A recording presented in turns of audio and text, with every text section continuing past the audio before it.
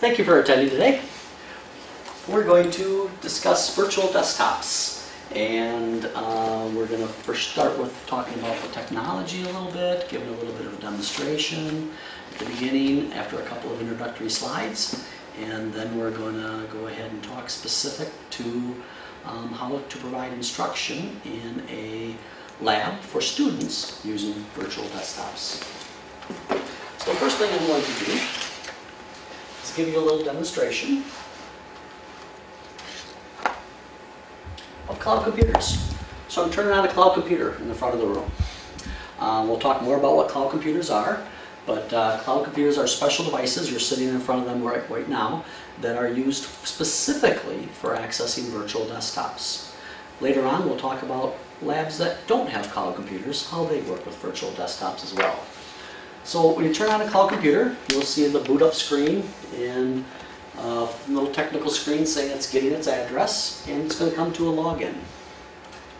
It's going to ask for my login name and my password.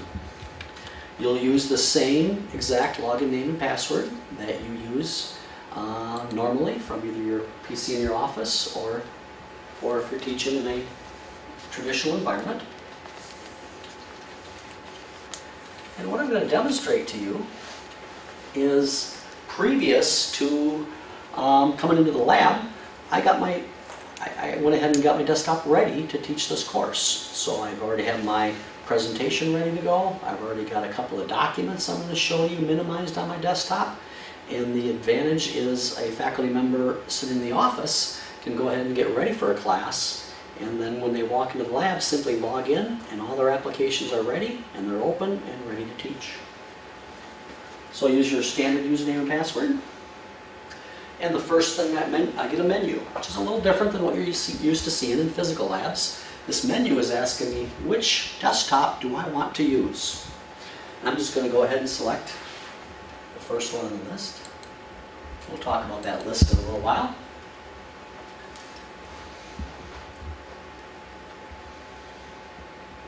And there is my virtual desktop. And my PowerPoint for this course is all ready to go. I don't have to open it and load it. I have a couple of documents minimized that I can show during this presentation. I'm ready to teach the class. If you'll watch the time on that from a cloud computer lab, it took about 20 seconds for that machine to boot. And after I typed my name and my password and selected my desktop, about 10 seconds, and I'm ready to teach the class.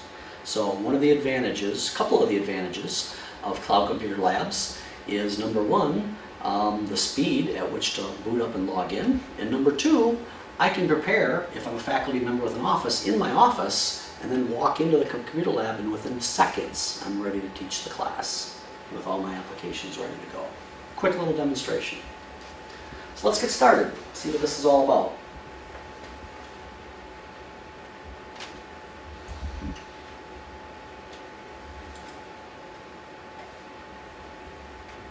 So, virtual desktops, our tagline for the project, we are where you are. Big key factor of virtual desktops is they follow the student around or the faculty member around. Accessibility, keyword. How do I get access to my software as a student? Where do I have to go? Good example is this first slide. Typical scenario, a student needs to get their homework done. Where's the software I need to do my homework? What time can I get in the room? Which computers is it on? Do I have to go to another campus to get access to this application? It'd be really nice if I had it at home. Very common questions for students in a traditional lab environment. With virtual desktops, here's the vision. Here's where we're moving with this technology. All my software is available to me on my virtual desktop. I can get to it from a lab computer, a library, hallway. I can get to it from any campus. I can access it from the college cafeterias using my own personal laptop. I can be at home using my PC, a coffee shop on my iPad, and still get access to Windows 7 applications. Follows me wherever I go. Accessibility is the key factor. What are we going to talk about today?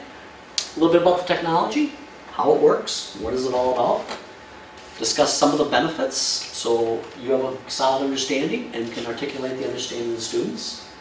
Talk about where we're at Madison College in our virtualization, what labs are, cloud computers, which programs we've worked with already. What's new for fall semester start for those who have already been participating in our virtual desktop program. Then we'll talk a little bit more in depth about the actual hardware and the client devices that are used. There's different types of virtual desktops. There's student desktops and faculty desktops, and then there's even different kinds of student desktops. We'll see what those are all about. And last but not least, some considerations for assisting your students in cloud when using virtual desktops. So what is virtual desktop technology? Desktops live in the cloud. Common term used a lot nowadays. Basically, the concept is we separate the hardware from the software so that, again, it's not based on where you sit, it's based upon who you are as to which desktops you get access to, not your physical location. The way to accomplish that is separating, again, the hardware from the software. One way I like to explain this is that all the hardware, all the operating system and software is back in our private cloud, in our Madison College data center. The devices in front of the students in cloud computer labs are dumb devices. The ones in front of you in this room, you have a keyboard, a mouse, a screen, no tower, no desktop. Technically in this room, there are no Windows operating systems, there are no applications, there are no hard drives, none of that exists in this room. Just the monitors, mice, and keyboards. And when you log in and select a desktop, it then connects your monitor, keyboard, and screen to a PC in the data center that's running the applications from which you selected from. So think of it this way. I have a stack of PCs in the data center for the accounting program that has all the accounting applications. QuickBooks, Peachtree, Pro Series tax software. Beside another stack of PCs for business technology, it has Office 2013 on it. Creative Suite, totally different applications than what are on the accounting desktop. Another stack of desktops for paralegal, another stack for hospitality. That's a good way to visualize it.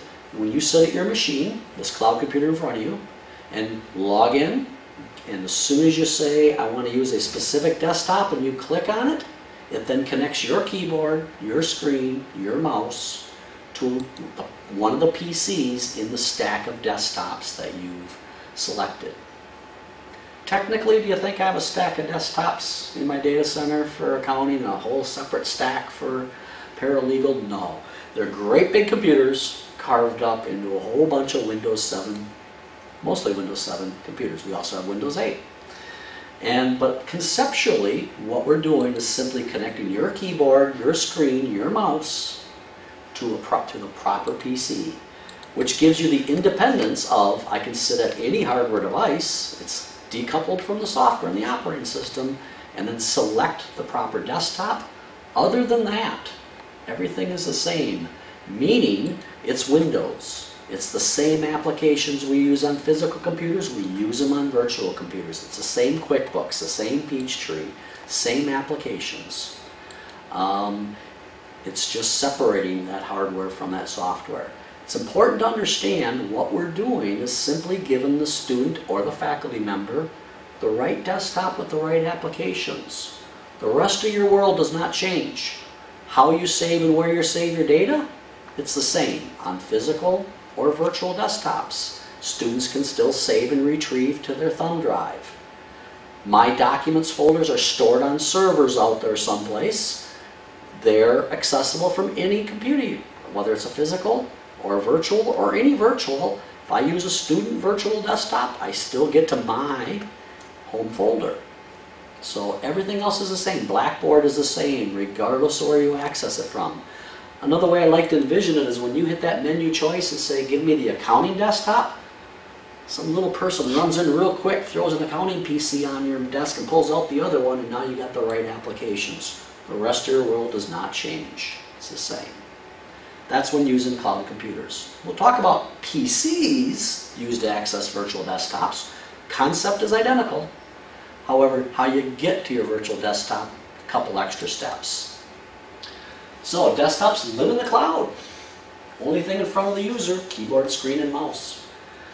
Applications available based on who they are, who the individual is, not what device they use. And how do we do that? It's based on the program, and sometimes right down to the class level of what classes and programs the students are enrolled into. So, for instance, we have a common desktop across all paralegal students. So we have a paralegal desktop. Business technology, we have a common desktop. However, some unique applications require unique configurations, or because of licensing considerations, we may have a separate set of desktops even within a program or within a school, and maybe even down to the class level. It depends on how it works. I work with we have a lead for each subject area that we identify every course, what applications are used by the course, and based on that information, we determine what desktops we're going to deploy and which software on which desktops. Another good example is health education. We have a common desktop that's used by almost every subject area in health education, but the dental area has some special software with unique configurations and unique licensing, so there's a whole separate stack of desktops just for the dental students. And the student can access that one or the health education desktop because they're entitled access to both. So again, it's based on who they are, in students' cases, what programs they're enrolled in. We do this every semester. We give access to the students, and we remove the access after the semester is over. However, there's special requirements when students may still need access to software when they're no longer enrolled in programs, such as incompletes, or maybe they're working on a marketing presentation this semester and they took accounting last semester and they want to include a trial balance in their PowerPoint. Students can still be provided access to desktops that are no longer enrolled, for courses no longer enrolled into, and that request can be made by a faculty member, a lab coordinator, or a staff member, and we can give students access to desktops that have applications outside of their current enrollments. So automatically, if they're enrolled, they get it. And if for whatever reason students need access to desktops outside of classes, that can be provided. So a little demonstration. I'm going to restart my virtual desktop computer. And I'm going to come up to a login screen again. It's going to take about 15 to 20 seconds to boot up. Got a little message on the screen over here booting, and pretty soon you'll see part of the boot process on the screen. And I'll be at the same spot you are on your cloud computers in front of you. And as I put in my login name and password, please go ahead and put in your login name and password. And we're all going to get a menu.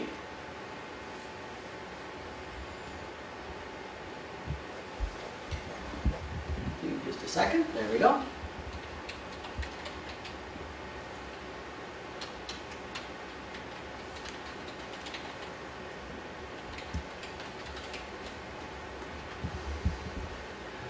Okay, I'm the project manager of Virtual Desktop Project. I see every desktop available. So just on the screen in front of you, you can see I have an employee desktop, a standard desktop, accounting, business technology, our Dentrix dental software desktops, and the list continues on. I'll just scroll down briefly without reading all of them, but a few samples are health education, marketing, paralegal, business technology.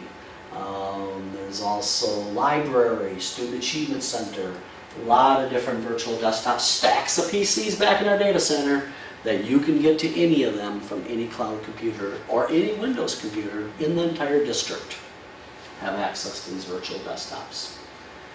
So I am going to select, as an example, the health education desktop and pick connect. All of you have a desktop selection menu, and based upon what courses you teach, and again based on who the student is, you're going to see different menu choices than I saw on my menu. One of them that's common for everybody is something called standard desktop.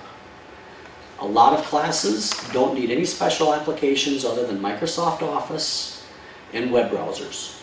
So standard desktop is simply that. It's our standard with no unique applications. Probably over 50% of our courses need nothing but the basic Windows, Microsoft Office applications, and access to websites.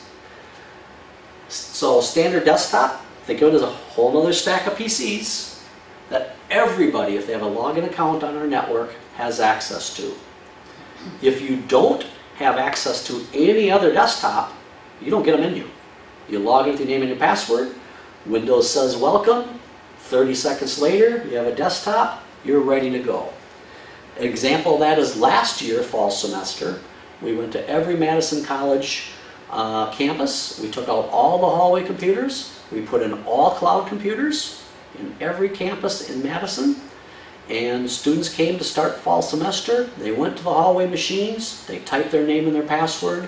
And if they weren't enrolled in any program that used virtual desktops at that point in time, they didn't get a menu. They went right in and they started working. We did no communications to students, no training, no posting, and the semester kicked off just fine in the hallways. Some students did get a menu because they were enrolled in courses.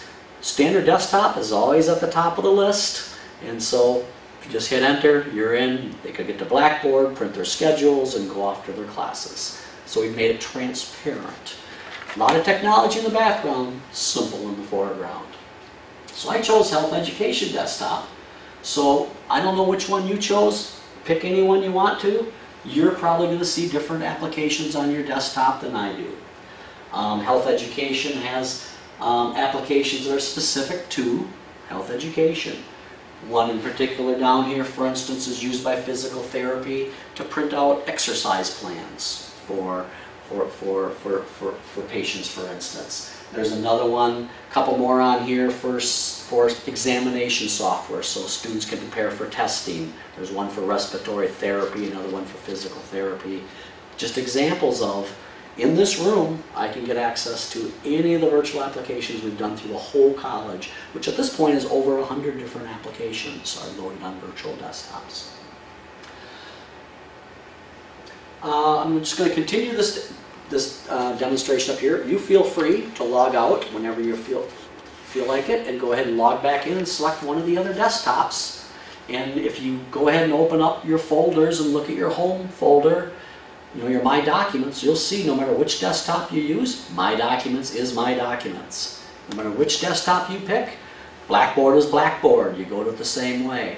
Again, I want to reinforce the concept of virtual desktop technology. We're just placing a desktop in front of you with the right applications. All your shared drive letters, all your things outside of that desktop and the rest of the world don't change. Simply the applications that are being presented in front of you. All right. So I'm going to demonstrate that right here. I'm on the Health Education Desktop, which is a desktop for students. Faculty has access to their student desktops for testing purposes. Part-time faculty use the student desktops for delivering instruction. So they're accessible based on who you are again. So as an example, I can get to my same home folder and show you the PowerPoint that I started this course with using a completely different desktop than I started with, because my folder structure is still my folder structure. I can go to my home folder and I can navigate through and choose where my documents are at. I can go to my shared folders, like my VDI project folder, and go to wherever I need to and access wherever app files I need to. So just a demonstration. So let me just go back to our presentation.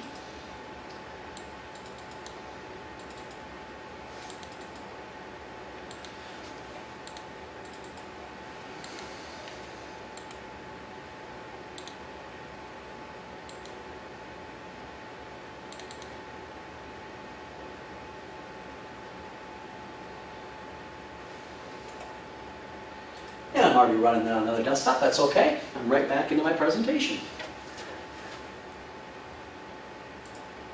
All right. So again, no matter what desktop you use, you have access to your folders, your files, my USB files, etc. All right. Let's talk a little bit about the benefits. We're going to do more demonstration a little bit, and then we'll get a lot of hands-on opportunities. Why are we doing this project? Well, we mapped it right to the project, to the college mission statement. Accessible, high-quality learning experience. This project is very student-focused. Virtual desktop technology has a lot of opportunities in the college for areas outside of instructional delivery, human resources, a number of other areas can benefit from this technology, and we'll get to them. Right now, very student-focused, very faculty-focused to meet the goals of the college, accessibility and high quality. Accessibility is the big one. More flexibility where you do your work on and off campus. We'll talk about some remote options that we're going to start to pilot for students coming up this semester. Remember the iPad from the coffee shop. That will become a reality in the not too distant future. And higher quality performance. Faculty benefits. We're going to learn about something called an instructional delivery desktop. We'll follow the faculty member to whatever lab they teach from, and they can get the consistent desktop with their favorites and their bookmarks and their background the way they want it. And again, higher quality. So let's just talk about a few of the benefits briefly. Students' accessibility. We've seen that. Sit at any device, get access to my software, anywhere in the college district. Performance. I said these are stacks of PCs in the data center that people can connect to, and the right one for paralegal, one for BT. Well, technically they're great big computers, and they're very high performance. And so we can provide the performance to the desktop based on the requirements. For a normal desktop running Microsoft Office, for instance, I can allocate a certain amount of CPU, like 2 processors to it, how much memory I want to give to that desktop, how much disk space. For something like animation applications, I might need to give them 4 CPUs, and I may need to allocate more memory. So the performance of these desktops is very superior in some cases to physical PCs because of the hardware in the background that's doing all this. Reliability. All we have in this room are screens, keyboards, and mice. No hard drives, no operating system. That machine over there is not configured differently than this machine over here. It's very reliable. Everything is controlled in the data center and not out at the desktop itself. Consistency. These virtual desktops in a stack of PCs, they're identical. Every business technology desktop is identical. Every accounting desktop is identical. However, when students use them, they can make changes to those desktops. They can change the background. Technically, they could install something off the web onto that desktop. When they log out, we throw away all changes and basically give the next user a pristine new desktop. So important, just like in physical labs, when using virtual desktop, instruct your students, do not save anything to your C drive or your desktop itself, because that's all stored on the local computer. Virtual desktops, any changes made to that computer, we throw them away when they log out. However, students still save their documents to their thumb drives or their My Documents folder or wherever they're used to, and they're available at any time. So we throw away changes. That gives us the consistency. Every virtual desktop does that. And rapid problem resolution. The only reason I would need to visit this lab is to replace a failed monitor, keyboard, or mouse. No moving parts. And if there's something wrong with the operating system or an application, all that can be done centrally in the data center. No longer have to travel to Watertown to fix a Windows operating system that's not behaving properly. Everything centrally. Very rapid problem resolution. And the beauty of the environment is, if I make a change to fix something that's wrong on the paralegal desktop, automatically all the paralegal desktops have that change. In the background, we make it one time, and all common things work with it. The big benefit, students focus on learning instead of technology availability. Benefits for faculty. For full-time faculty, they get their own virtual desktop that is used for instructional delivery in front of classrooms. It's their own, it's private, only they can use it, and they can customize it. When they log out, we don't throw away the changes. So, customizable, can get to it from any lab at any campus. The performance and reliability is very, very good. And reduced class readiness time, I demonstrated that at the beginning of this session. I can sit in my office, log into my virtual desktop that's out here in the cloud from my PC, get my PowerPoint ready, get my documents ready, and then walk into a lab and go ahead and say connect back to that virtual desktop, and I'm ready to teach. In a cloud computer lab, it's literally can be less than 60 seconds. And I have my apps open and I'm ready to go. Distance learning support. What we're going to learn, one of the new things we're doing this fall is we're piloting, actually delivering the student the desktop with the applications on them to their house. We're doing it with our paralegal program as our first online classes that's using all the applications for a particular subject area. And so it's really going to enhance a lot of distance learning opportunities. And I'll talk more again about that later on. And again, rapid problem resolution for faculty. Allows faculty to focus on instructional delivery instead of technology. Last but not least, I'll go through here relatively quick. We're expecting, when this is over and done with, to reduce hardware, software costs, and support costs in our desktop infrastructure by up to 50%. Cut the costs in half is our goal. Improve service delivery for all the reasons we talked about, and student satisfaction. Reduce downtime. In front of you, very few things can go wrong. In our data center, we have a lot of redundancy. So as few single points of failure as possible. Improved regional support. Up until now, you know, a regional campus may not have had a whole lot of applications. So if a student was enrolled in a course at Truax here at the main campus and used a special software, maybe they lived in Portage, they may have to come all the way down here in order to get access to the software.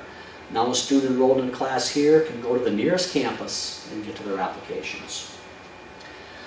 It'll increase productivity, and for the community, our students are using state-of-the-art technology. They'll be familiar with virtual desktop concepts when they go into the workforce, and reduced energy consumption. These devices in front of you use less than 5% of the power that a standard PC would use in the same room. Where are we at right now? Well, we have cloud computers deployed in quite a few places, 800 of them right now deployed out there, in a lot of different instructional delivery labs. So a lot of marketing classes, the parentheses is where some of these programs commonly teach. So marketing, we have a few labs that we converted, and you can see a whole list of them that we've deployed cloud computers into. Open and program-specific labs. So open labs where students can just go into to do their homework. We've converted quite a few of them. All libraries district-wide. We just did this summer. We deployed 300 cloud computers to all the libraries across the district. Very rapid boot up time, very rapid execution time. All of our student achievement centers in our regionals are cloud computers. And hallway computers at all of our Madison locations. We've done a lot of work with a lot of different programs. This is by no means all-inclusive. We've done a lot of marketing, small business, fashion, paralegal, accounting. I'm not going to read them all to you. As part of our Student Achievement Center, we worked with some of the arts and sciences areas, biology, mathematics, etc.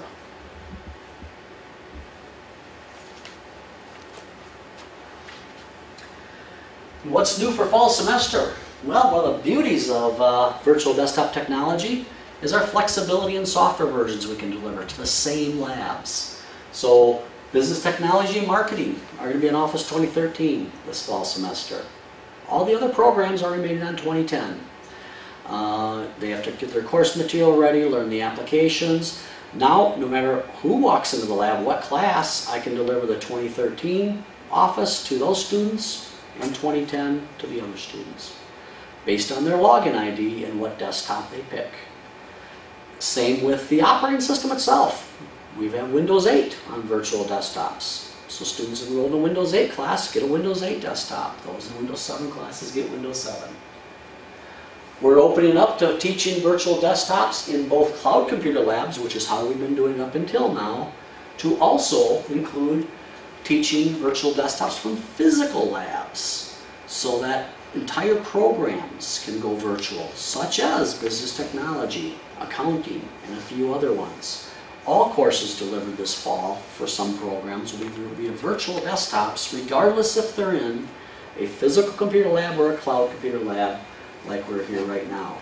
I'm going to take this opportunity to do another demonstration. How do I get to my virtual desktops from my PC in my office or in a lab that's physical computers when I don't have cloud computers? So I'm going to leave this presentation. I'm going to switch the screen over to my laptop instead of the cloud computer to demonstrate how this works.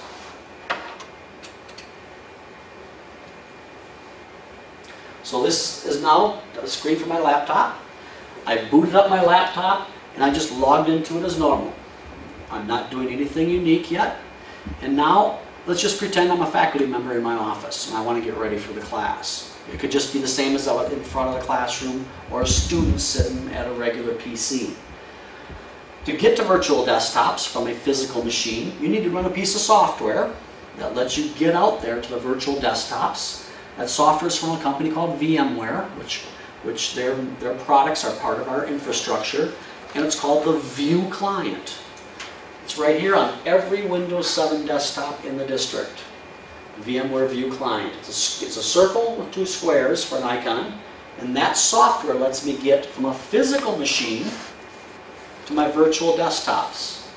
If you're sitting at a cloud computer like here, you won't see that icon. You don't need it. You turn on your cloud computer, you log in, you're using your virtual desktop. That's all cloud computers work with, is virtual desktops. But if I'm in another lab that has physical computers, maybe Office 2010 on them, and I'm teaching business technology class, which is Office 2013, how do I do it? You and your students would pick this icon, and it pops up with a list of desktops available, just like you sat at the cloud computer and listed and logged in and gave a list of desktops, the same list. It assumes you or the student who logged into that physical machine is the same user who's going to use the virtual desktop, so I don't ask you for your name and your password again. It flashed by real quick, and I'm ready to select the set of desktops. So I'm just going to go ahead and select the first one on the list. Oh, actually,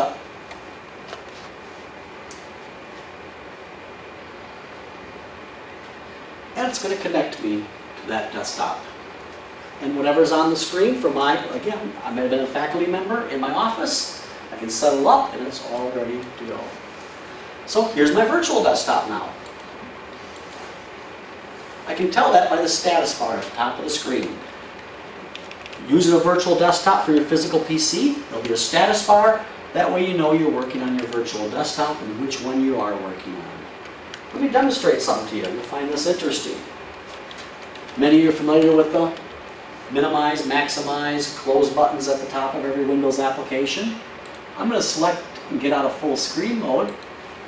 And look at here. Your virtual desktop when you're on a physical PC is nothing more than a window on your physical PC.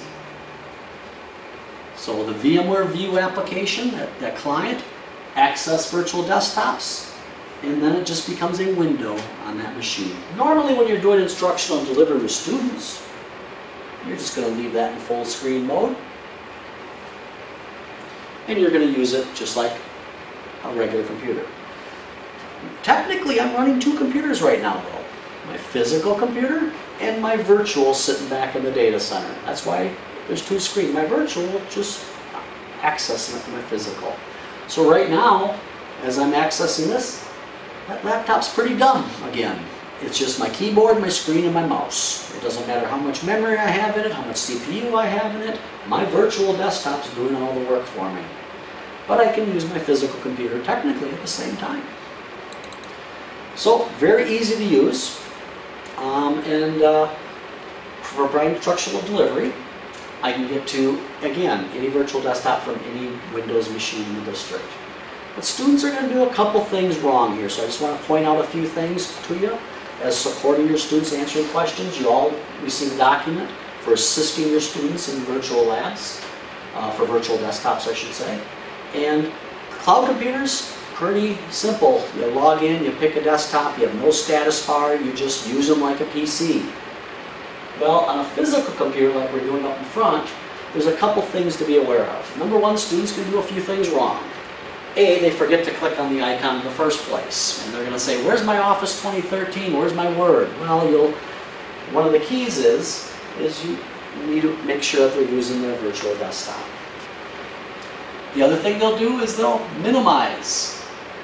Oh, my applications are gone. I see Office 2010 now. Well, they minimized their virtual desktop. So have them pull it back up in the status bar. Another thing students may do wrong is hit the X to close it. It's going to say, are you sure you want to disconnect? Say yes, boom, goes away. I'll do it.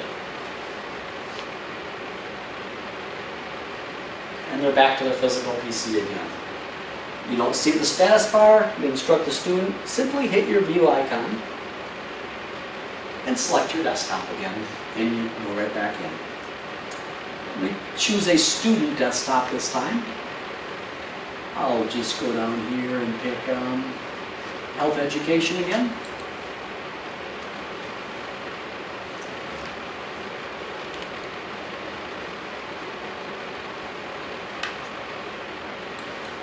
And I'm right back to where I left off at on the virtual desktop.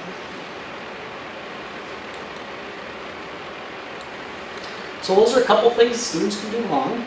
And then you do need to be aware of one more thing when you teach in physical labs using virtual desktops is USB devices. That would be thumb drives, headsets, other USB devices.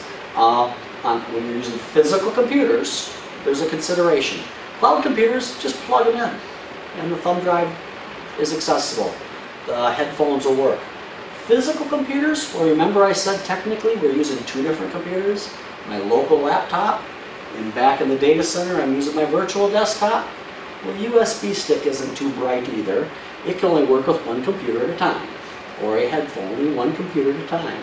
So when you insert a USB stick or a headset or whatever into a physical PC, the system assumes the physical PC is going to use that device.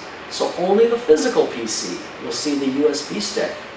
If a student puts it into a PC, again, when they're running a virtual desktop and then tries to access that thumb drive, it's going to appear like it doesn't exist.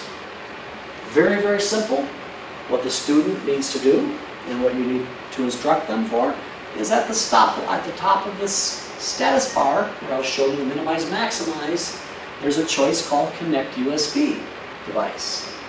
And when you select that choice, it's going to give you a list of whatever's plugged into that computer. And you select it and say, connect that USB device to my virtual desktop.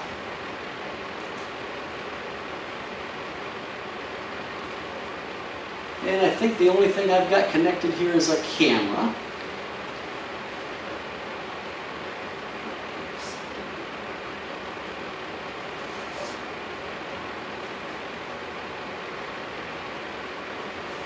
And I keep clicking it too many times and it's closing it up is what I'm doing there. There we go.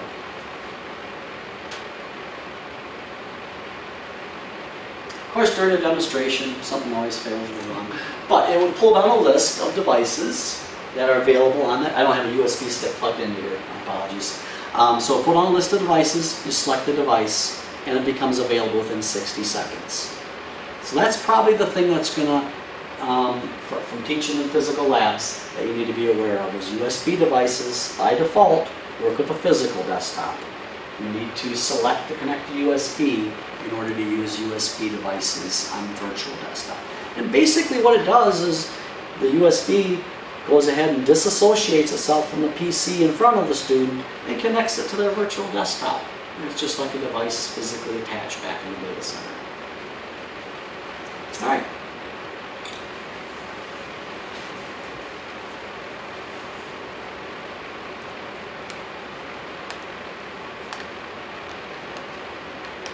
I'm going to go ahead now and switch back to my cloud computer.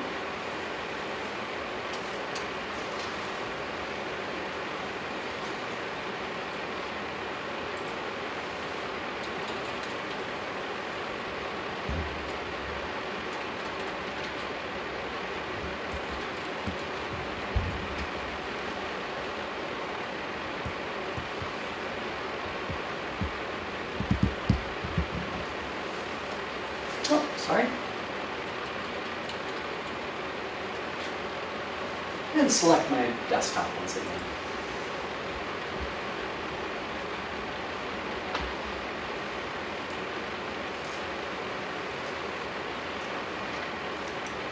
All right, let's continue our presentation.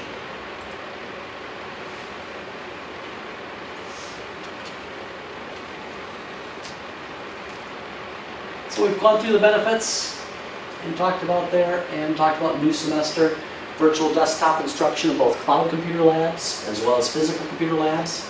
Another thing we're doing this semester is paralegal online classes using virtual desktops. We hope to extend that further in spring semester. And another exciting thing we're doing, starting the first day of semester, which is Monday, is student access to virtual desktops. Before it was strictly accessed from cloud computers in the district. Now students can access virtual desktops from either cloud computers or any Windows 7 computer in the district. Thus again, being able to teach virtual desktops in physical labs. Really exciting, from student personally owned Windows devices via wireless on campuses district-wide. So a student will be able to bring their Windows laptop, sit in the cafeteria, and access the virtual desktops with the applications for their program on them. Very, very neat. Now I will say there are some limitations to that, in that there are some applications that we're only licensed to use on Madison College-owned devices that we are not licensed for student devices. Windows can be used on our student devices in the Microsoft Office products. An example of applications that we're not licensed for students is the Adobe products, Creative Suite, Photoshop, etc. So if a student accesses a Business Technology desktop, it has Office 2013 and Adobe Creative Suite. If they access that from their student-owned device, they'll only be able to get to the Microsoft applications. The menu choices and the icons for Adobe will not be available. All right, most of the rest of the presentation, you've covered a lot of this already. You've learned about cloud computer, desktop computer, and mobile device support. Not just Windows laptops, but iPads, iPhones. Sometime this fall, we haven't announced the exact date yet, provide access to both faculty and students from personal devices such as iPads, Android tablets, etc. So again, student virtual desktops. We have faculty instructional delivery desktops. What's that for? It's for in front of the room. Each full-time faculty member gets their own virtual desktop for classroom delivery, and they can customize it, etc. We have some special ones for staff, for our events group, for guests, some very application specific. And then we have remote access for faculty and staff for online classes, and soon, this fall, we'll be offering some remote access for students not in online classes, for casual use. We'll be announcing that later on. Students have their lab tools, we've talked about most of that. Access to virtual desktops, they're identical, Windows 7, any changes they make are non-persistent. When they log out, all those changes go away. They have administrator rights, and they're available while in the lab. Technically, here's all the different applications on our standard desktop, on all of our desktops. And then roaming desktops are also available to students when they're outside the lab, in the hallways, from their personal devices. Similar characteristics. Used by students outside the labs, everything's the same. However, they're limited. First come, first serve. Some, because of licensing considerations, there's only a limited number of these desktops.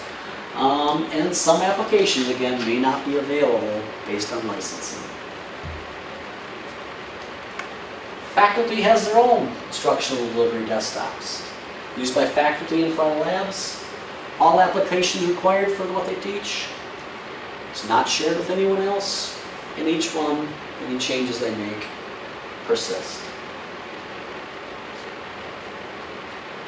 Staff, not going to cover that much, doing very little staff. However, we are doing a few virtual desktops, project focused at students and faculty. Last but not least, remember USBs, they must connect. One limitation right now is USB 3.0 ports. These are the new types of computers that are now shipping with these faster USB ports. Very few of them out there yet. However, VMware still needs to modify that client software to work with USB 3.0 ports. They're either blue or they're labeled SS for super speed. So you need to plug in, students need to plug in. We don't have any at the regional colleges, and just a few of these in our high-end labs. Faculty need to set up their printing. We give the link from their faculty instructional delivery desktops. Students will default to printing in whatever lab they're in. There's no CD-ROM drives. Few of the models don't have speakers in labs, but typically we don't want speakers in labs. And the key, plan ahead with technology services for any new applications so we can test them and make sure they're going to work in time for your courses for virtual desktops. Last but not least, we talk about students have access to desktops based on what classes they're in. And again, all students and faculty have access to standard desktop. Students will be entitled to their program desktops as soon as they walk into class, unless they have not activated their account or they're on a wait list. And it can take up to a system an hour for the system to entitle after they activate their account. Last but not least, again, if somebody needs to finish an incomplete or needs access to a desktop they used to have access to for another course, to do work for another course, any faculty member or lab coordinator can call the help desk and give students access to a virtual desktop. I'd like to thank you for coming today. That's the end of our presentation.